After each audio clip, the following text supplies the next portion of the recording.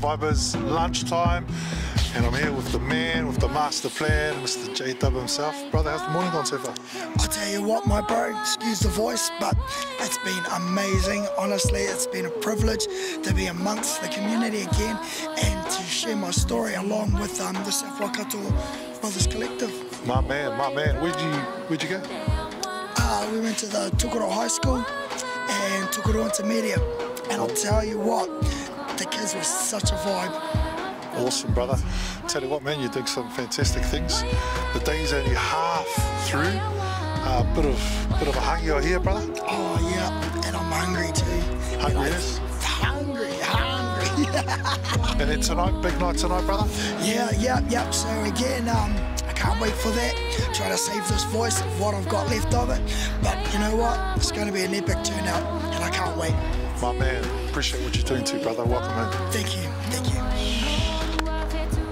All right, let's go find out what's for lunch.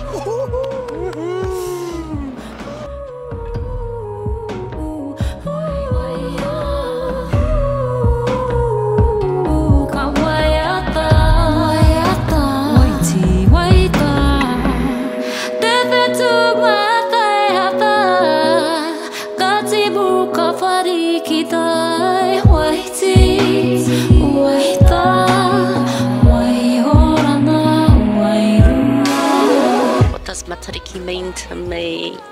Spiritual guidance. Yep. Matariki means to me new beginning. So yeah, away with the old and in with the new. Yeah, easy. I suppose since it is the new year, it kind of aligns in my year. So I'll be moving away from Tukuroa. So that's kind of a good start for me in the way of being Matariki. I feel like we don't know enough about the stars, because we spend so much time indoors, and I think just once you get to know the certain stars within Matariki, it really resonates with the person that you are and whatever journey that you're on. So Matariki, bro, for me, I'm starting to learn about it, G. I now know the 9 stars, the names of them, and that we can wish upon some of our stars, and yeah, so I'm slowly getting to learn more about it. I feel like it's all about whanaungatanga, manaakitanga, being there for one another, and definitely eating heaps of kai. Yeah. I love the kai pari.